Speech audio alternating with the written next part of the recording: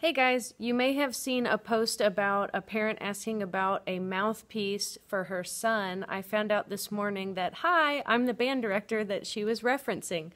So I was shown the 3D printer mouthpieces, and this is so cool that I asked him, could I borrow those? Please, please, please, please, please. Can I try them out?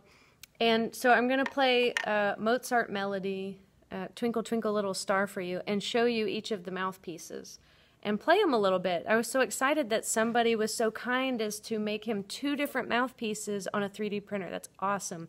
So here's a traditional mouthpiece for trombone, baritone, and then after that I'll switch out to each of the other mouthpieces.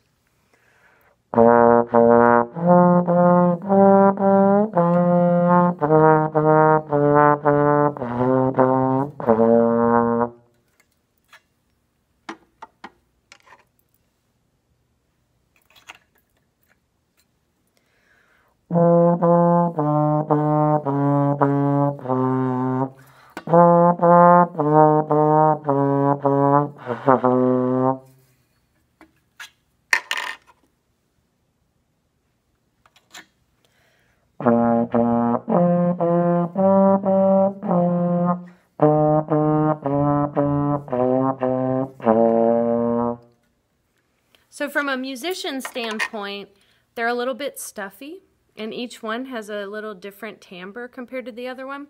But this was such a cool experiment, I just had to try it out. So thank you, thank you, thank you. We had such a fun day today with these mouthpieces, and that student and I are very, very grateful for you trying to help us out.